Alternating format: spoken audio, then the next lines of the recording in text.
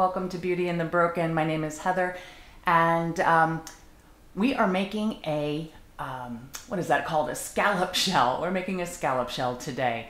So right now we're using a scoop of the white mica powder into the pre-mixed resin. And I do mix that off camera so that you don't have to see everything. So you don't have to, we don't have to waste time with the mixing. But so we're putting one scoop at a time in just to see how opaque the mica powder makes it. So now we're going to go with a second one because it really is very, very translucent at this time. And you can see I have the scallop shell ready, and then beside it I have another mold just in case we have some extra resin. I always like to have something along the side just in case there's extra. We don't want to waste the resin. And so this is the second scoop mixing in there, and it's getting a little bit more opaque, but yeah. Then you want to scrape the sides. I love these sticks from Let's Resin because they clean off so easily and they mix so easily. But you want to make sure you get all the mica powder off the stick and into the resin to be mixed up. So you can see it's swirly. It's not quite opaque yet. So we're going to go with one more scoop of the mica powder, and that should be enough, hopefully.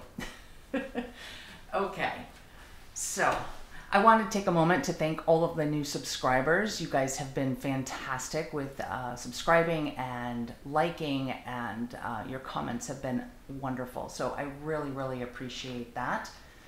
All right, so it is getting definitely, oh goodness, see, when you're working in a well-ventilated area, the bugs try to come in and take over. So we did actually cut out a part of this where I actually hit the camera trying to shoo the fly away. But that's okay, it's all good.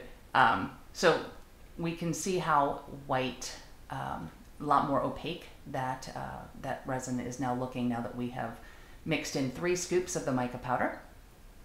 Okay, so now I'm using alcohol. This is isopropyl alcohol, and I am going to squirt the inside of the mold to help reduce the bubbles. It's very difficult with this style mold to get in and get those bubbles out, but I'm going to show you a couple different things that we're going to do. So one is squirting the alcohol into the mold, and then we're going to pour that in.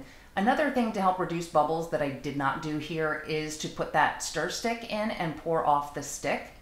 That also helps to reduce bubbles because it helps to reduce the churning of the resin. So now you can see I'm gently picking this up, and I'm just going to gently squeeze the corners, the points on the shell, and that helps to get the resin into the edges of the mold as well as get the bubbles out.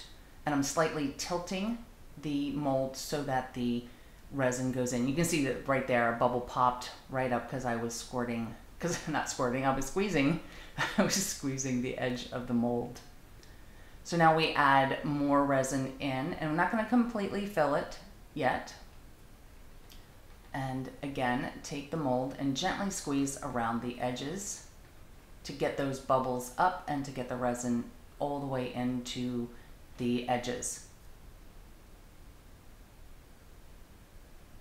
And we're getting closer to the top, but you notice that, we take it slowly, one little bit at a time, and keep squeezing to make sure that the bubbles do not settle in the edges of the mold. Okay, so there's that fly again. Actually, I think that one was a mosquito. So now we have this, it's a simple light bulb, and you can see there's a piece of holographic film, the one that I did in the daggers, the swords that was a previous video. I will link that video in case you missed that one. And so we put a little bit of the resin in that light bulb, and we're going to top off the scallop shell.